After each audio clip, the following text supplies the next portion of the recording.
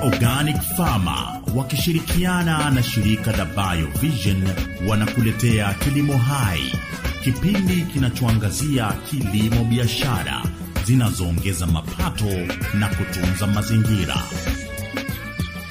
Hujambo mpenzi msikilizaji, na karibu kwa kipindi kingine cha Kilimo Hai.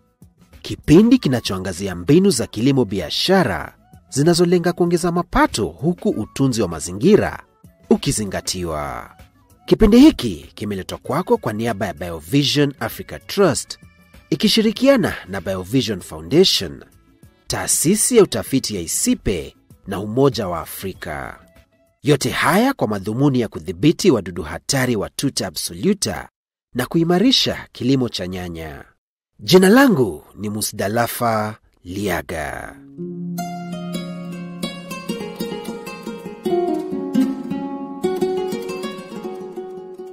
Katika kura la maoni leo tunauliza, je, ugonjwa wa korona umekuathiri kivipi kwa kilimo chako? Je, ugonjwa wa korona umekuathiri kivipi kwa kilimo chako? Changia maoni yako kwa nambari 0715 422 460, 0715 422 460. Na washukuru nyote mnaoendelea kutuma maoni yenu. Asanteni sana. Na pamoja nami kuyashughulikia maswali yenu ni Bwana Peterson Washira Ndiritu kutoka shirika la utafiti la ISIPE.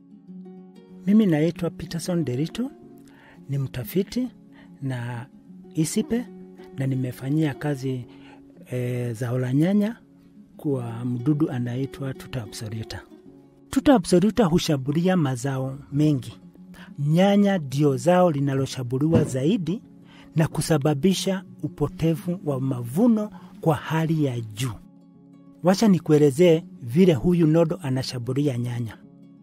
Nodo jike hutaga mayai kwenye mmea.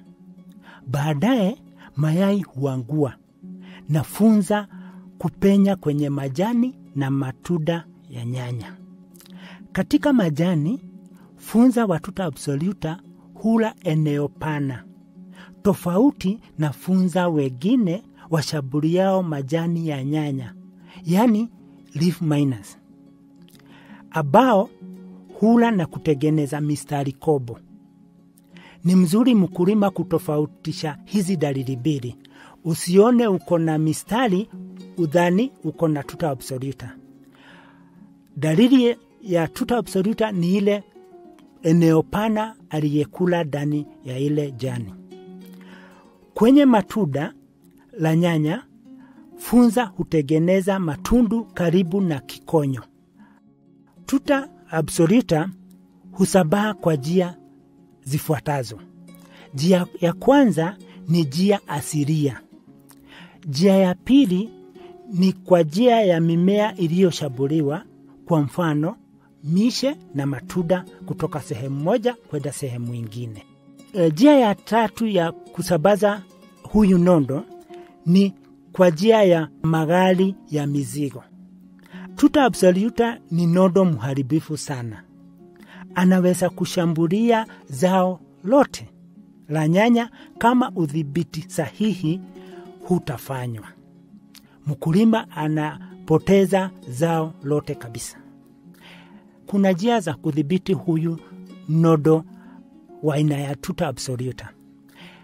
Lakini kwa sasa wakulima wengi wanatumia njia za kemikali, viua dudu, ambayo ina madhara kwa afya ya wazalishaji, watumiaji na mazingira. ISIPE hupendekeza utumiaji wa mbinu huzishi ambazo ni: ya kwanza, ufuatiliaji sahihi wa Tuta Absoluta kwenye vitalu vya kuotesha mishe, mashambani na kwa screen houses. Mbinu ya pili, matumizi ya vipando vilivyo safi, zile hazijashambuliwa hata. Mbinu ya tatu ni kuua nodo wengi kwa kutumia mitego yenye shambo. Njia ya 4 ni kuwa na usafi wa shamba la nyanya na greenhouse. Usafi huu ni gani? Usafi huu ni kuokota ile matunda na mimea yote imeshabuliwa na kushiba shimo na kufukia kwa kipimo ya futi 1. Hasa unaua wale funza wote walikuwa kwa hiyo mimea na matunda na majani imeshabuliwa. Mbinu ya 5 ni matumizi ya viuadudu hai. Kwa kimombo tunaita biopesticides. Mbinu ya mwisho na hivi karibuni kuna mpango wa kusambaza wadudu rafiki washambuliao Tuta Absoluta. Hawa wanaitwa kwa kimombo parasitoids ama biopesticide. Inapatikana hapa nchini kwetu. Hizi mbinu zote tumeongelea zinapatikana hapa nchini kwetu. Viuadudu hai inauzwa na kampuni inaitwa Lila IPM. Iko pale Vika.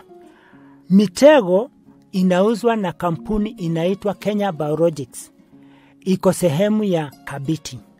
Mbinu ya usafi wa shamba ni mkulima mwenyewe anafanya hiyo kazi ya kuokota ile matunda, miti ya nyanya ile yote imeshabuliwa na kufukia chini kwa futi 1. Peterson Washira Ndiritu kutoka shirika la utafiti la ISIPE. Makala haya yametayarishwa na shirika la BioVision Africa Trust ikishirikiana na BioVision Foundation na taasisi ya utafiti ya ISIPE pamoja na Umoja wa Afrika.